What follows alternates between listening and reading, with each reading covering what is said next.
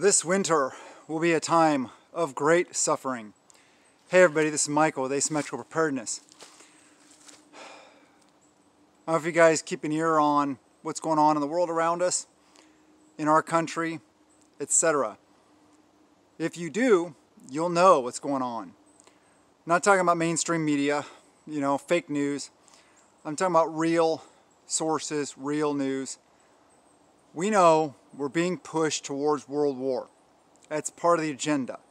Now it's Israel and Lebanon, and Greece and Turkey, and China and Taiwan, and Russia and Ukraine, and Belarus in there, and. Not to mention all the maybe cause and effect from that on our natural gas supplies, fuel supplies, nuclear reactors being placed on standby so that they're not blown up, etc. Now, a lot of it that's going on is over in Europe. I'm talking about Germany and stuff like that. Nord Stream pipeline, you guys have heard, I'm sure. But don't think that it's only going to happen there. Don't be like, oh yeah, that's just Europe, let them freeze. Because I'll tell you what, first off, we will probably send them stuff, which will mean we'll have less, and the trickle-down effects will reach us. Combined with, if this is a harsh winter or not, whatever, it's still winter. It's still more difficult in that time of year if, say, the power grid goes down. I don't know if you're aware of this, but our power grid, our critical infrastructure is pretty fragile. Pretty easy to take it down, seriously.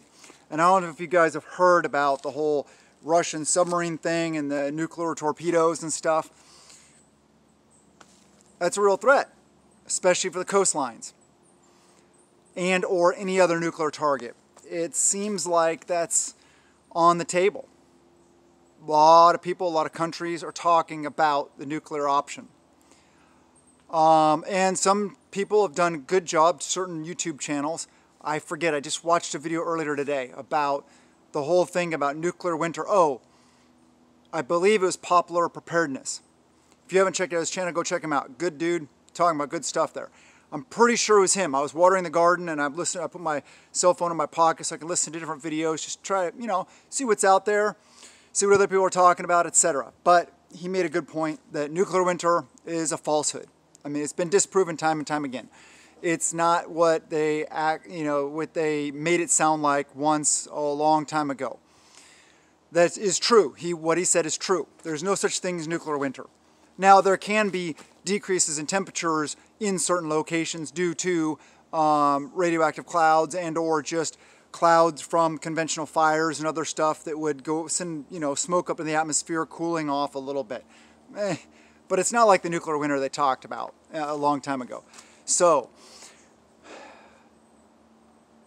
there will be a lot of suffering this winter, especially when people can't turn on the gas stove, turn on their electric heaters when the grid goes down. I'm pretty sure it's going to go down this winter. There's just too many people talking about it. There's too much going on. And I don't know if you've noticed this, but it seems like they, meaning the powers that be, the ones that truly search out and try to control us as much as possible, it seems like really they're telling us what they're doing before they do it now. It's almost like they're compelled to tell us prior to something happening. It's almost like they're just like, the little puppet masters, ha ha ha, look at them, oh hey, we're gonna do this, ha ha ha, watch them doing their dance on their little cell phones and going around, sheeple, clueless, asleep. They're not even gonna care, nobody's gonna even pay attention to what we just said, and then they do it.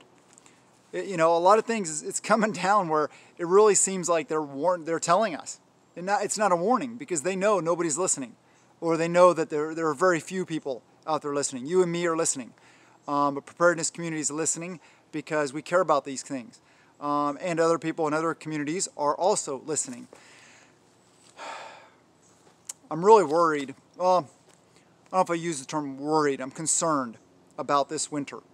And not personally my ability to get through it, because we have wood stove, we have propane tank that it'll pretty much last all year round, or a year anyway, just from a full load. And we have a full load. So we've used very little of it. And I have alternate cooking and heating methods, etc., etc., etc. So, but I am really concerned about others. I'm really concerned about people that live in cities. And when the grid goes down and their ability to get food, water, clean sanitation, all that stuff. And then not to mention the rioting, looting, burning, all this stuff. You know, coming up, November, elections. Yeah. I mean, it's a 2-year cycle. We see it every 2 years. And side note, freedom seeds and defensive tools.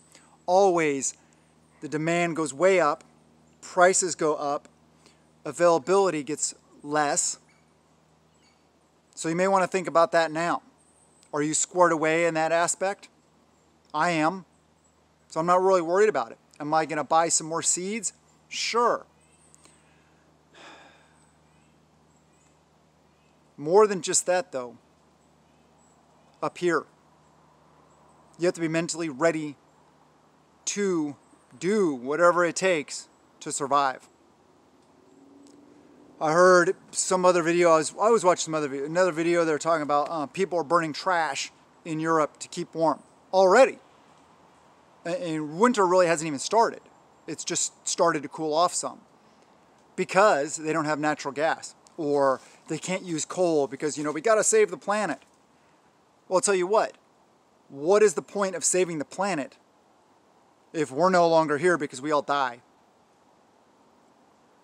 God built this for us to use. Yes, to be wise stewards of. True.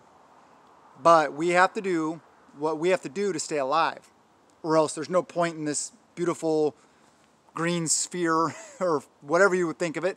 Some people feel it's flat, some people think it's round. I don't really care. To me, I mean, I live here, this is where I am. I don't really care if it's flat or round or if it's hollow or what.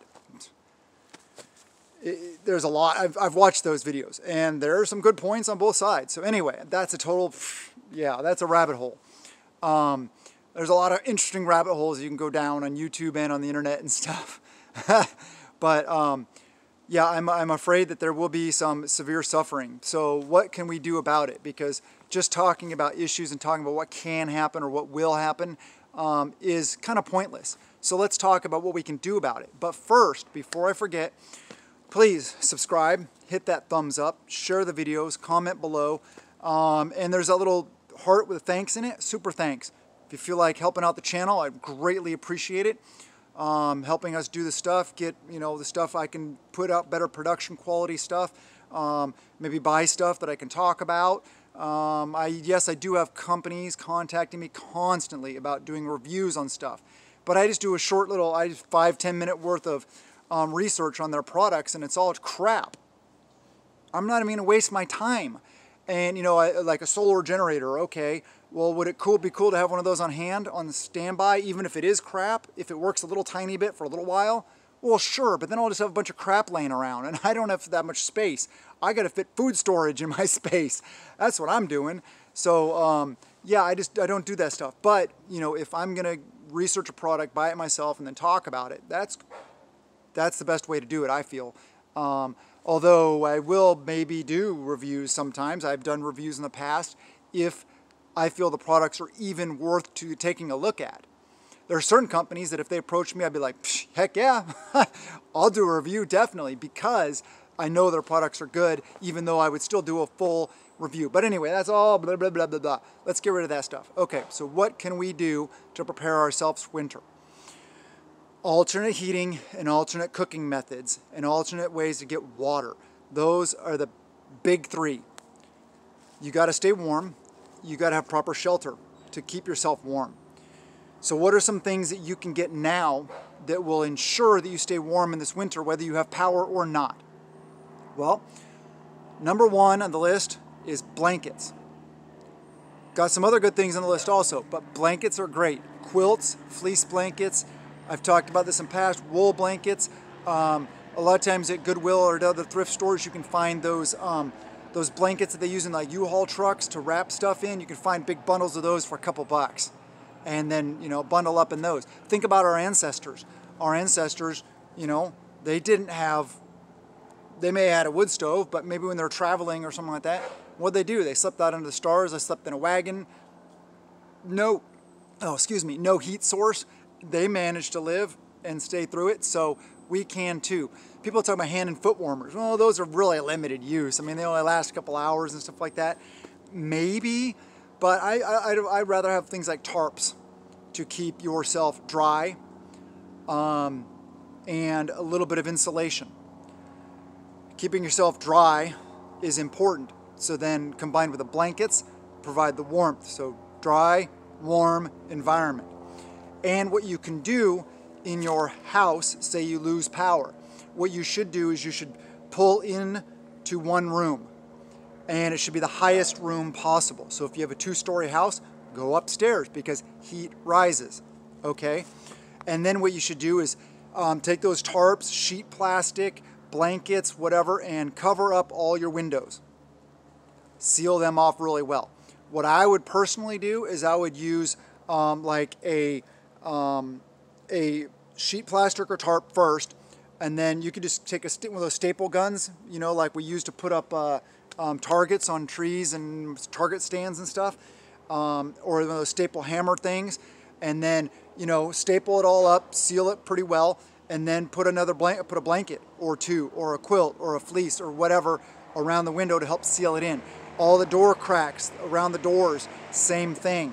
And then everybody sleep in that one room. Maybe even put a tent inside that room, or build yourself a little tarp shelter inside that room, and then everybody get in sleeping bags, which is another item, sleeping bags. And sleeping bags and blankets are great. You can get them at thrift stores. And I would say any sleeping bags. I mean, if you want one, if you're going to be like, I've talked a lot about Minutemen. If you're going to be a Minuteman out and about doing this stuff, living out in here, surviving on patrol and stuff like that, you want a really good, high-quality sleeping bag and a little bivvy shelter for it. But if you're in a structure, you know, even if you have some of the lesser sleeping bags, you can use sleeping bags, blankets, and all this stuff like that to make the whole thing work. And so, like I was saying, inside a tent or a tarp shelter, and then you can use blankets. You can lay blankets over it to build yourself like a little igloo inside your room. And then that's a good way to stay warm. It'll help isolate the warmth, and everybody just cuddles up together and sleeps in there. Don't forget also to put down some kind of pad. If you just take your mattress off your bed, if the largest one you have, set it down. Sleep on that. That's good insulation from the convection due to heat loss and the touching the floor. So you can do that. Like I talked about, blankets, tarps, sleeping bags. Also, what did people do in the past also? Heat up rocks and or those hot water bottles where you heat them up and then you keep them down by your feet in the bed, or different methods like that. There's things like that you can do also. There's also different kinds of space heaters. There are little heaters that you can hook up to a little solar array outside, run the cable outside, and it would provide power for a small heater. Don't use propane or those gas ones inside because of the fumes, and you don't want to wake up not waking up. You know what I mean? Okay, I have a feeling there's going to be a lot of suffering, so let's mitigate it by being prepared now. If you're here on this channel, you are of a preparedness mindset, so that's good. That's start number one. Now we just need to continue. We need to make sure that we're ready. Also, combined with that, also not just blankets and stuff, but layering systems for your body. Gloves, layering systems for gloves. Wool liners with a shell outer. Base layers, intermediate layers, medium layers, shell layers, all these kind of things. Because then you can layer, you can bundle yourself up like in, A Christmas Story, the You Shoot Your Eye Out or something, I think it was, where the kid was all bundled up and couldn't even walk. Get like that, and then crawl in a sleeping bag or crawl in a big pile of blankets. You will stay warm. It may not be as comfortable as what you're used to, but you'll survive. So think ahead, be proactive, not reactive. I love you guys. Have a wonderful day, and blessings to you and yours.